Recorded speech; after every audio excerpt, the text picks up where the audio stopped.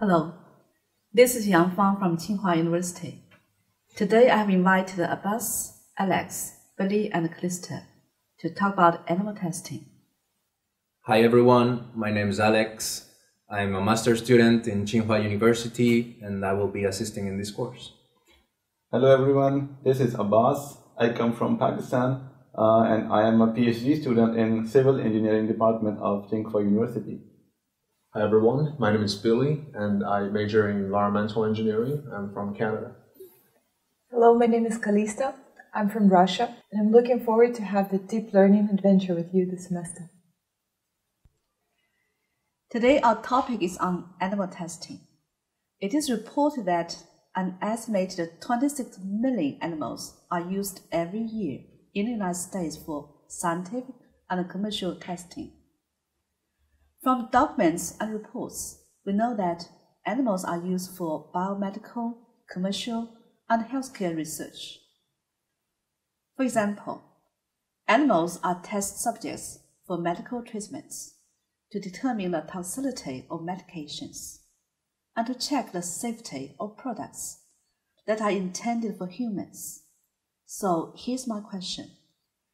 Should the animal be tested for scientific and commercial testing? As the scientist, I would say they're rather supporting the animal testing because it's important to have a pilot experiment before it's proven to be safe for human use. Well, we believe that animal testing is cruel and inhumane, so we strongly oppose it in any form. But animal testings are critical to medical research and they have contributed to many life-saving cures and treatment for human beings. The California Biomedical Research Association has proven that in the last century, actually animal testing has contributed to nearly every breakthrough in medical technology. So we support that experimentation. It has made some contribution, I know, but I think still it's cruel and inhumane. According to the International Humane Society, animals used in experiments are commonly subjected to force feeding, forced inhalation, food and water deprivation, prolonged periods of physical restraint, the infliction of burns and other wounds to study the healing process, the infliction of pain to study its effects and remedies, and even killing by carbon dioxide asphyxiation, neck breaking, decapitation, or other means. But what kind of alternatives could we have to perform these kind of experiments on the living bodies, on the living organisms? Human and animals' bodies are quite complex, and you cannot just perform this kind of experiments on petri dish. It's useful, but not enough. Some processes are quite integrated, and you don't know what kind of effect it would have on the body reaction, like nervous system, endocrine system, or immune system. You have to perform it before you use it. Actually, alternative testing methods now exist that can help replace the need for animals.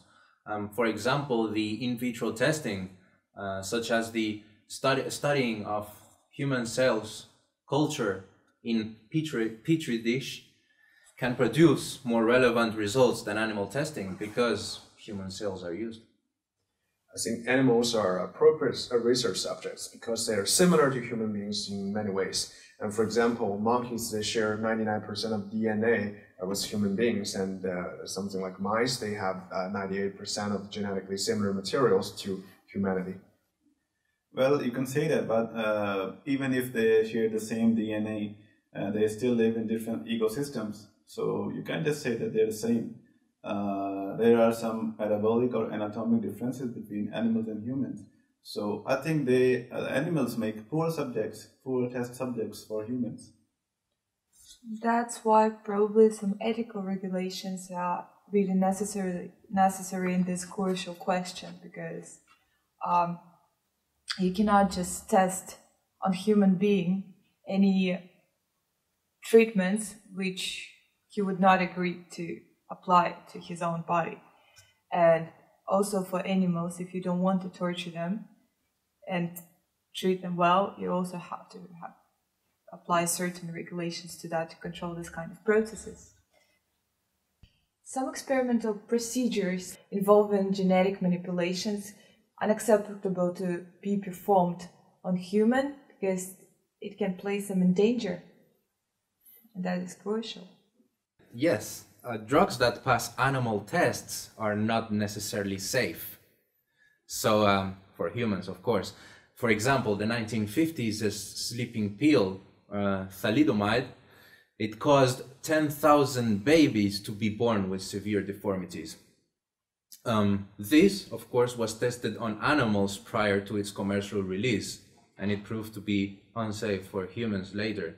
Actually, those tests that were made on pregnant mice, rats, guinea pigs, cats, and hamsters did not result in birth defects unless the drug was administered at extremely high doses. So you can imagine how many birth defects there were. Interesting. I think animal research is highly regulated now, with laws in place to protect animals from mistreatment. For example, I know that in addition to the local and state law and regulations, the animal research has been regulated by the Federal Animal Act, which Welfare Act, so AWA, since 1966, and as well as stipulating the minimum housing requirement and standard for animals, surprisingly. For such as enclosure size, such as the temperature, access to clean food and water, and other requirements. The AWA also requires regular inspections from vets. Well, I think what you were talking about, it exists in papers but not on ground, because 95% of the animals being tested are not protected by AWA.